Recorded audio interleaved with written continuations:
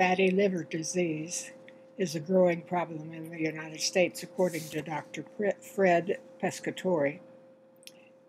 He thinks that it is part of the growing problem with diabetes, high carbohydrate diets, lots of soda drinks instead of milk,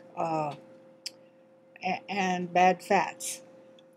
Bad fats that he wants you to avoid are trans fats, of course, and fats that are rich in omega-6, which includes cottonseed, sunflower, soybean, and canola.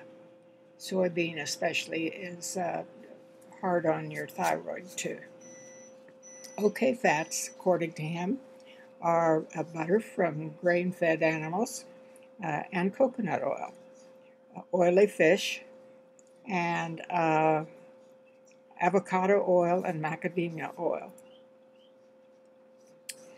To help combat fatty liver disease, he recommends a high-protein diet with low carbs and some, especially silymarin, which is from the milk thistle, which is helpful to the liver, and lactobacillus ME3, glucevia, N-acetylcysteine, or NAC, and benthiamine, a special type of thiamine, and mulberry.